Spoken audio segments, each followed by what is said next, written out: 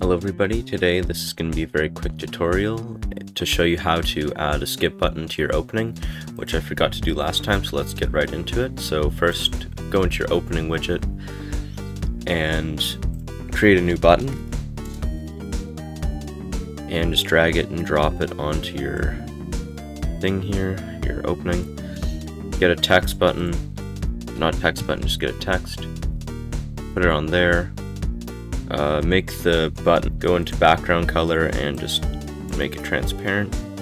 Good. Now for the text, we're going to change the color to green. You can make it whatever color you want. I just want to make it green because that's one of my favorite colors. And just have the text block as skip. Name it skip. Button, you can name this the skip button. Skip.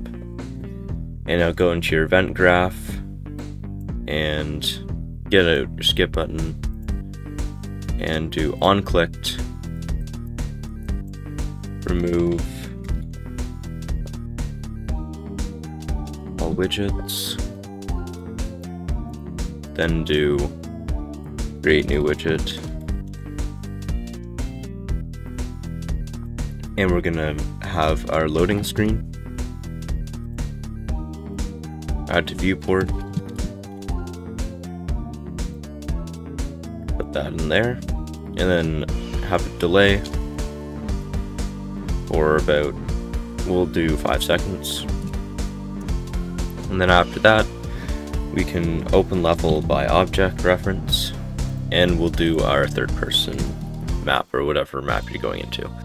Forgot to mention that once you have it open up the level, you want to add that line of code that sets the mouse cursor to false so that you can actually play the game. So it's get player controller, then set input mode game only, and have set show mouse cursor to false. So just hit compile, save, and you should be good to go. So you're also going to want to get your opening, and from here, drag out of here and type in close, and drag that into here. And the reason why we're doing this is because since the media player is in the third person character, the media sound, when you go into the third person map and you've skipped it, the media sound just keeps playing, and if you want to have background music, it'd be really annoying if 2 songs are playing. So this close feature just turns it off when you open up the new map, so I hope that helps. So let's hit compile, save. Let's try it out now. Press start. Okay, we're loading into the opening. So here we've got the opening. Hit skip. It puts up the loading screen. And there we go. That's how you make your skip button for your opening, and I hope you all found this helpful, and I'll see you next time.